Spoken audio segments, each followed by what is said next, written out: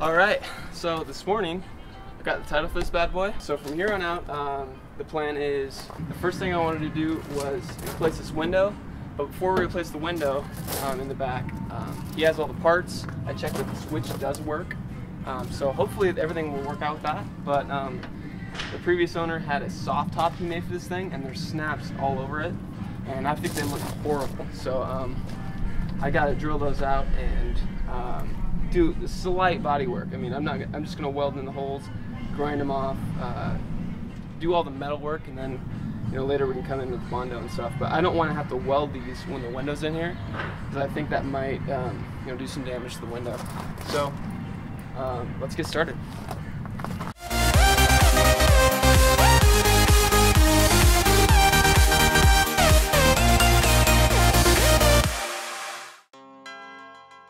First thing I want to do in this project was just drill out all the snaps. Those things are driving me nuts.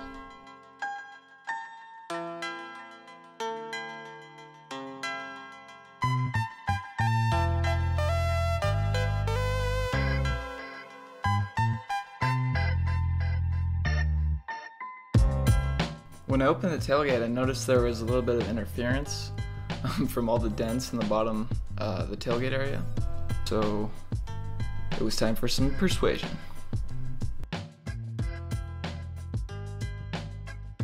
These press and fasteners were a lot smaller than I thought they'd be. The inside panel is held on with Phillips head screws.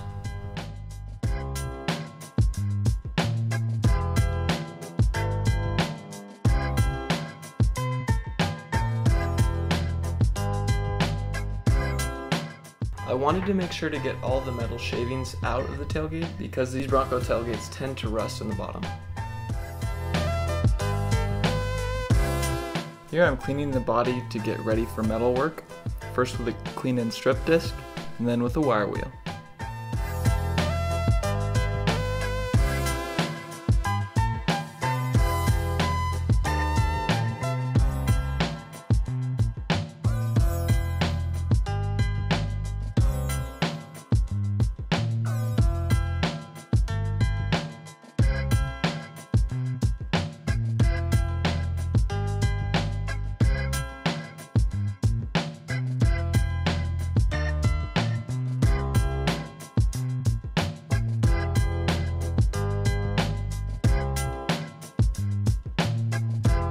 I've tried the slide hammer before, but I really like this method of using a vice grip and just a regular hammer to kind of pry on the vice grip. You have a lot more control over the studs when you do it this way. From here on out, I'm not going to show the grinding, but I do have to cut off the studs in between each time you do it, and then re-prep the surface for welding on more studs.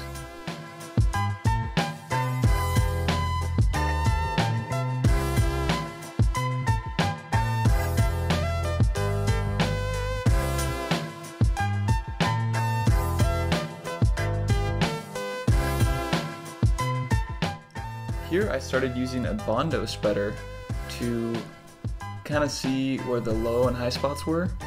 Any rigid flat piece will work. This gives you a visual cue because it can kind of get confusing when you're just feeling and looking at the different colored pieces of metal. It helps to find those low spots so you can put the studs in.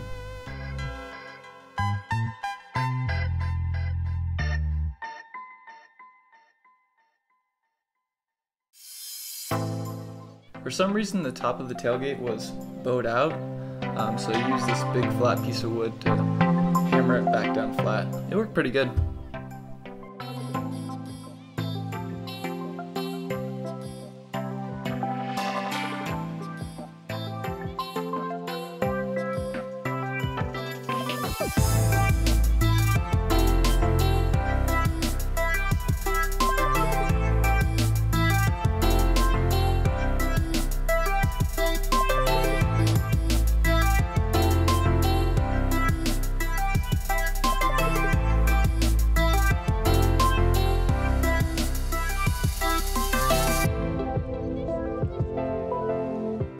Here I'm welding on a piece of flat bar to get a good ground, And then I tried to use parts of the studs to fill the drilled out snap holes, but I found that it worked better just to weld right into the holes. That worked better than using parts of studs.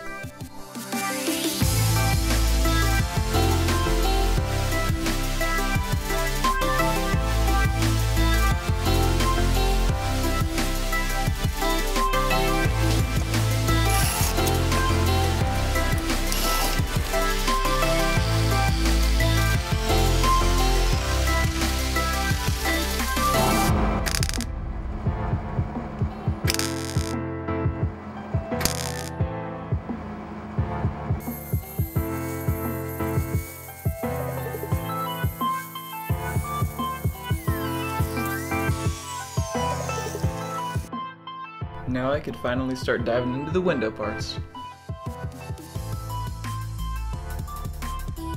First I gave the motor assembly a good cleaning with some brake clean. Then it was trying to figure out how everything went together without having it assembled in the first place.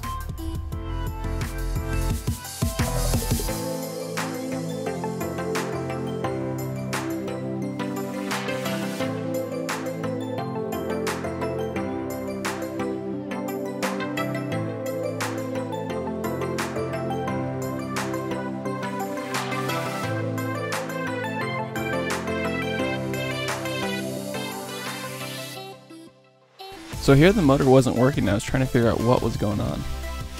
I tried the key at the tailgate and the switch at the dash and neither one was working. Trying to get serious with the voltmeter here.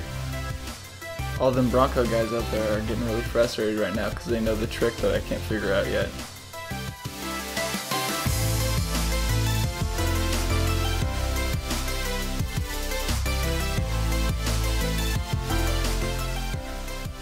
Now I'm thinking, well, at least I should see if the motor works, because I'm not getting voltage at the connector, and yeah, I can't make anything happen, so just tried to feed power to the motor itself. Some success. At least now I know I have a working motor. A lot of people say you should check the wires behind the driver's side taillight. So I checked these out and all the wires look good. Alright, so here's the trick. There is a safety switch inside the latch on the driver's side that you have to depress if you want to actuate the window with the tailgate open. Or you can just use it with the tailgate closed like it's intended. Now that all systems are a go, I can go back to cleaning and greasing.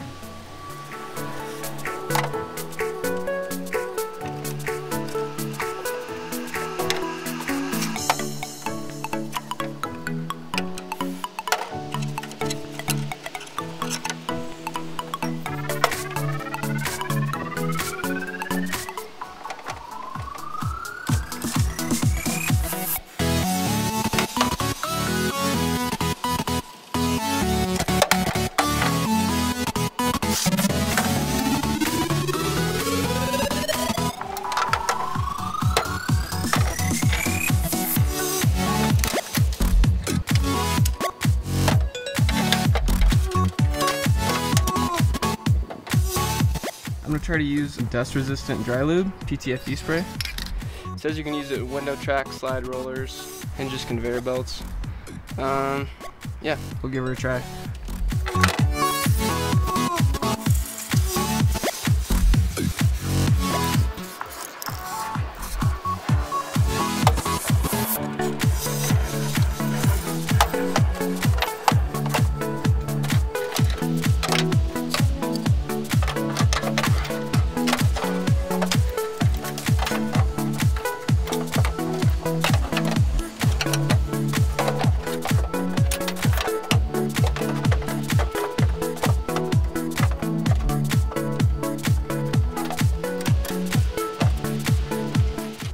Alright, so we'll see if I'm doing this correctly in a minute. But basically, the way I'm doing it is, you can see this piece here. I'm sliding this assembly underneath it. And you can see that the And I guess you can kind of see the orientation. You saw the way I put it in. And this will be our clip for the motor. And then we have these other connectors here for the defrost. And those are connectors on the window itself. So bolt this guy up, and then she works.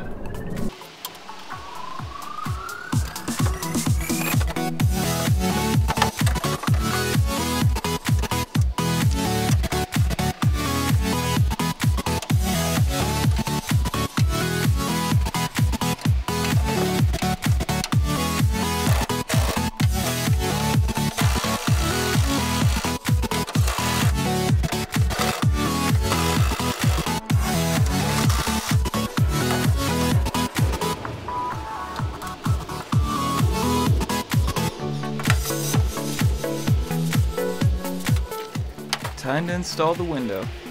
I had to remove both the seals for enough room to install this.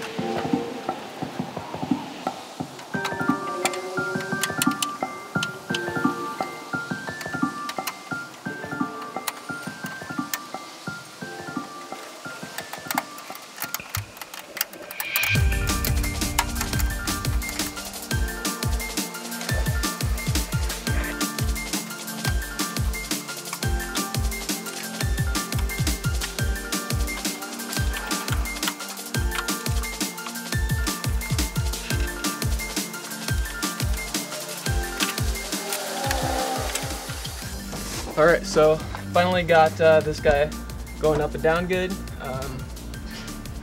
Yeah, so now I'm going to get this sticker adhesive. It's driving me nuts. I'm using WD-40. God, please don't put this on your Bronco top if you are going to sell me your Bronco, because I don't like removing it.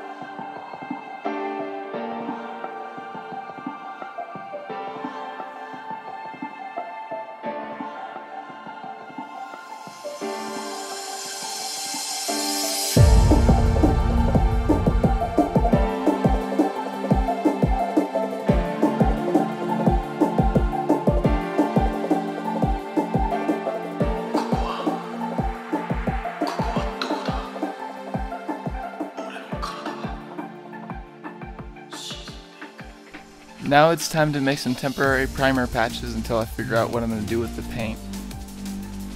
I don't care that much about the body in this truck because it's already pretty messed up, but I do hate rust.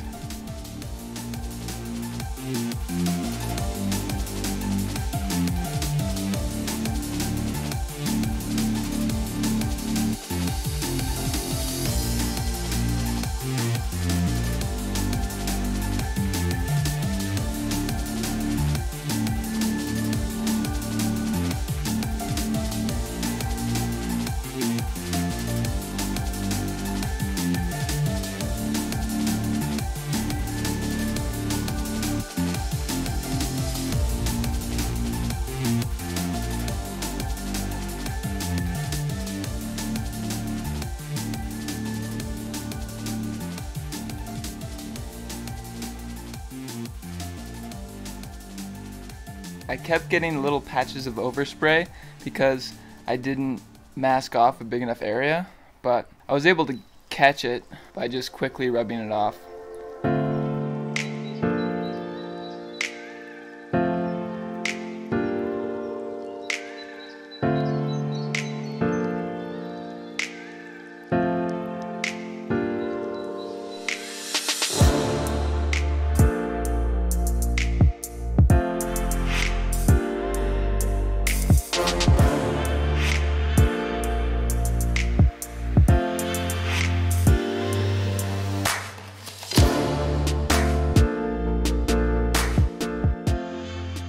The new taillight lens was only like $12, so I wasn't gonna rock that taped up garbage anymore. It doesn't quite fit like it used to, but at least it's not taped.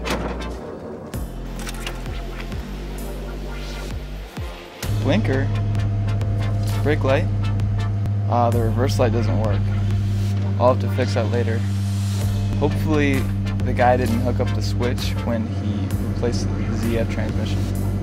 I couldn't get the rear window to roll down all the way. It would stop just short. Basically there's a tab on the top side, which took me a long time to realize because it kind of has a, it kind of hooks around. It's really hard to show here, but it's right here, back here, and I was looking on the bottom because this side tends to ramp up, and so when it ramps up I would think it would be below, but since it's hooking down it actually catches underneath and brings it up right there. Now I'm going to try to bend that up. It's going to be difficult, but I think once I bend that up she'll close all the way. So you can see there's striations down there, so I'm having my girlfriend hold this piece of wood down while I weld those up. Alright, you can see how this rib here kind of moved a little bit when she pushed down. And so she's going to try to push that down while I weld it, and hopefully it gets this side to go down low enough to where it clears the rod that basically the tailgate hinges upon. Because even after I bent that tab, it's hitting the rod now. So this thing's definitely tweaked because of an issue where somehow it got bitten enough to actually start breaking and tearing the metal.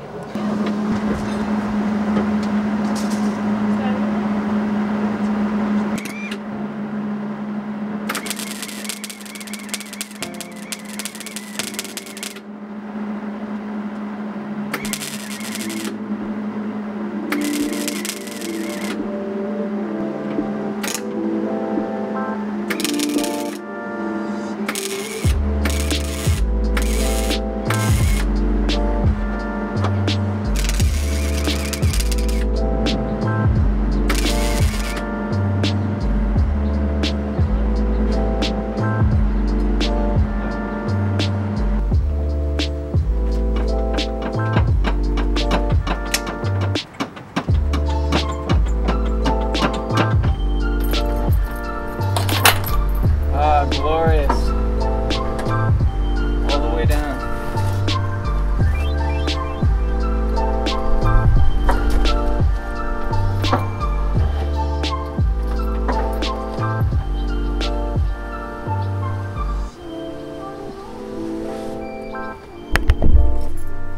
Some combination of welding and brute force has fixed my window. Thanks for watching.